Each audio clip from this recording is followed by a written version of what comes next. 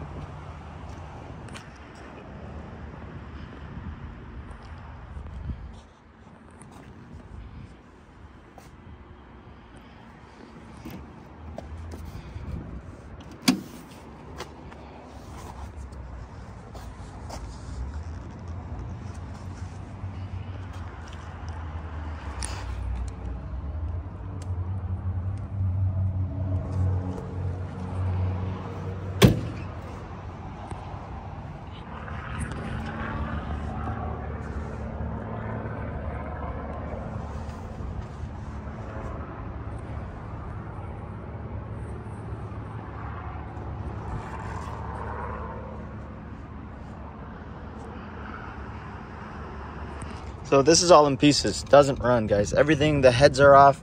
Everything's loose. So someone's got to go through the whole thing. Don't underestimate it and think you can just... I'm sure there's a reason why they did that. So you got to probably rebuild the motor. Transmission, I don't know. Who knows? Okay, the other side.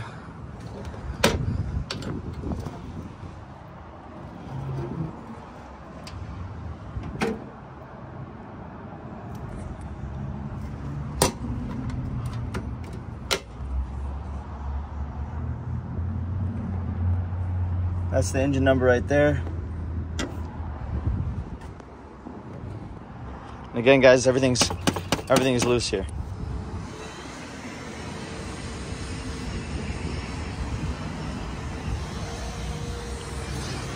So the oil pan's not on it, although we have the oil pan. The floor looks really nice, actually. The wood looks really good, and the paint underneath is pretty decent. Again, the frame looks really nice. So does the wood. And the paint underneath is in great shape here as well. No Bondo or anything. So as you guys see, most of the stuff under here looks pretty nice.